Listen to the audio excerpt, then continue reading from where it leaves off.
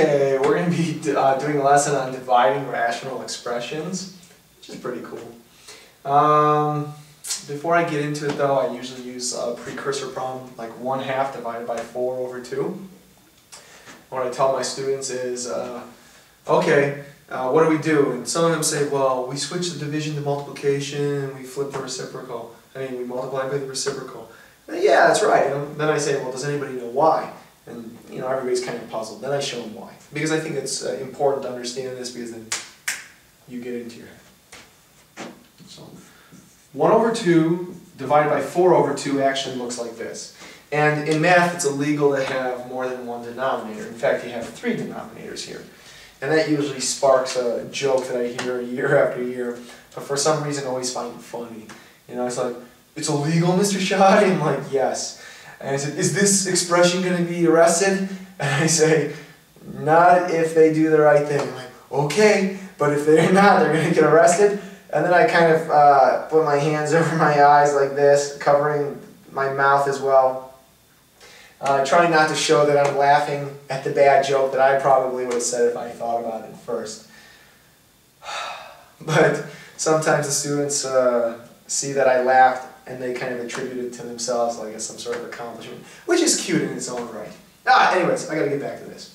So what I do in order to get rid of 3 denominators is I want to create 1 denominator. So I multiply by its reciprocal here. But what I do in the bottom of a fraction, I have to do in the top of a fraction. This basically becomes non-existent. It's over 1, but that's capricious, it's trivial, it's arbitrary, because technically everything can be written over 1 again. Anyways, so 1 times 2 is 2, 2 times 4 is 8, turns into 2/8, which reduces to 1/4. That's basically why you turn a division to a multiplication and flip it, because it's more than one denominator. Now, when we do this type of problem, my students ask me, well, should I factor or should I switch it from division to multiplication? And I say, whichever way is easiest for you. And that's pretty much it. And I say, get rid of the most difficult step first, which is factoring. I personally think that's it. Leave it as a division problem, just factor. But you can switch it to a multiplication, flip the reciprocal, then factor. It's your choice. So here's what I got. What can I take out of 7c squared and 7c? What can I divide both terms by? What's my GCF? It's 7c. Now when I do that, I have c subtract 1 left over. Check it. 7c times c is 7c squared. 7c times -1 is -7c. It's basically what can you divide every term by when you're doing GCF. This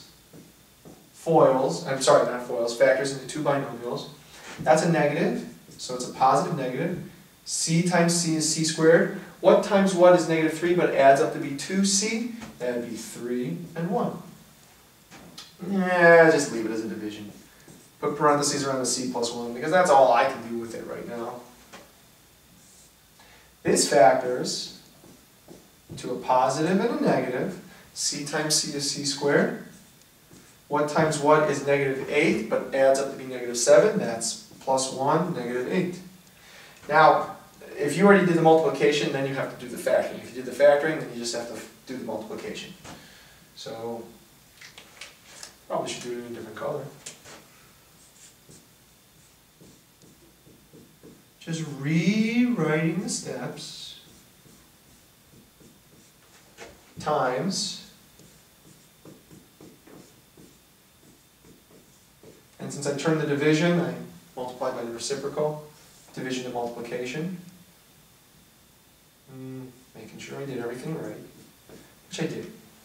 Now this is my favorite step. This is the step that I absolutely love doing. Because I made something that looked terrible into something less terrible.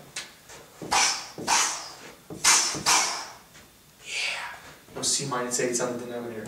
No c plus 3's. That's 1 term, can't divide by 2 terms. So what I got is 7c, c subtract 8, times the quantity, c subtract 8, over c plus 3. And what students generally ask me is, can I distribute the numerator? And I say, no, I'll just leave it in factored form. It's easier for everybody. That's pretty much it. Because you took all that time to put it in factored form, just leave it in factored form. Would I mark it wrong? I don't know. Probably not.